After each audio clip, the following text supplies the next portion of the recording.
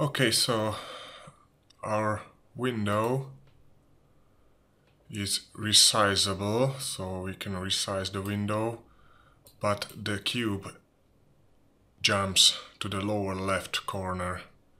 That's because OpenGL still uses this 800 by 600 space on the screen or on the viewport.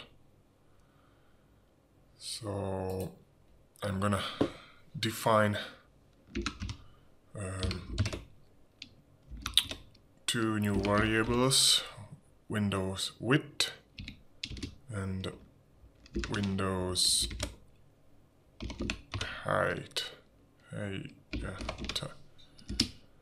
And this will be 800 by 600, and I'm doing it on one line.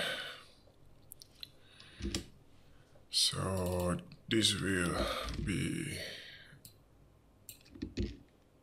here, and this is going to be here.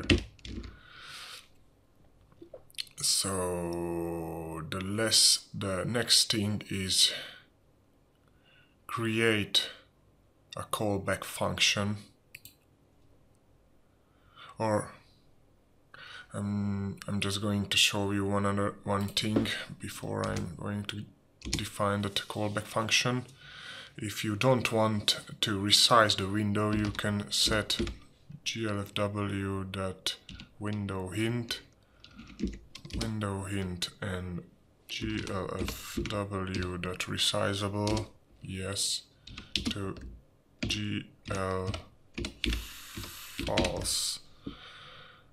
So now the window will be not resizable, so as you can see I can't resize this.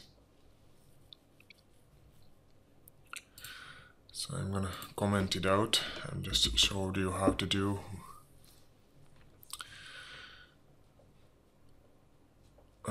So define the callback function window resize,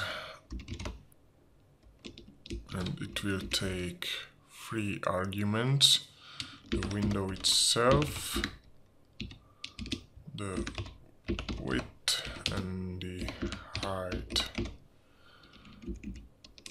and set the GL viewport,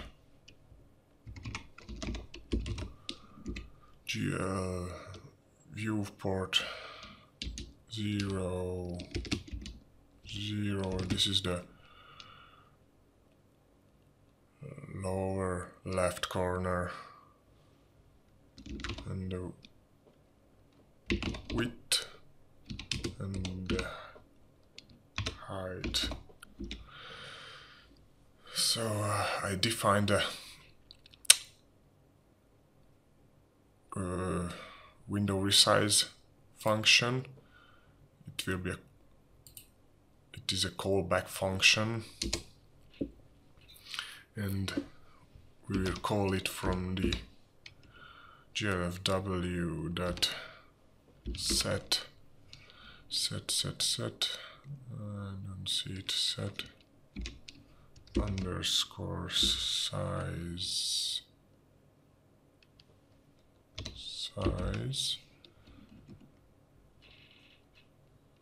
set window size callback, yeah, set window size callback, and on the window,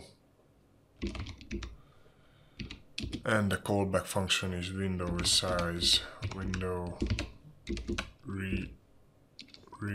resize. Okay, now whenever we resize the window, glfw will call this window resize callback, which is defined here. So now if I resize the window, the cube gets the viewport gets resized too. So it's no more jumping to the lower left corner.